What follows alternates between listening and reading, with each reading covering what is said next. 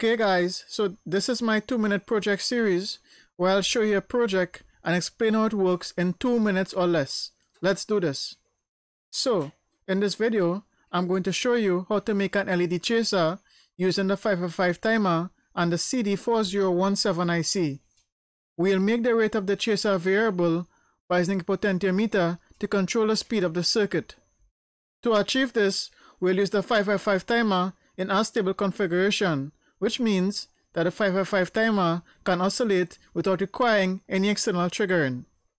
We connect the output of the 555 to the input clock of the 4017 IC. Remember that the CD4017 is a decade counter, counting from 0 to 10 with decoded outputs. When we combine the 555 and the 4017, the output of the 555 controls the rate at which the 4017 IC can operate.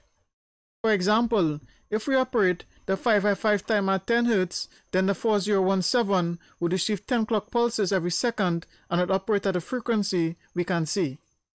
The faster the frequency of the 555 timer, the faster the 4017 will operate. Whenever the clock input of the CD4017 receives a pulse, which is to say a transition, the counter increments the count and the corresponding output pin is activated. Do you want to build a circuit yourself?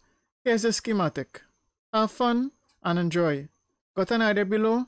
Be sure to comment below and I'll work on it for you. Thanks for watching. Be sure to like, share and subscribe to my channel.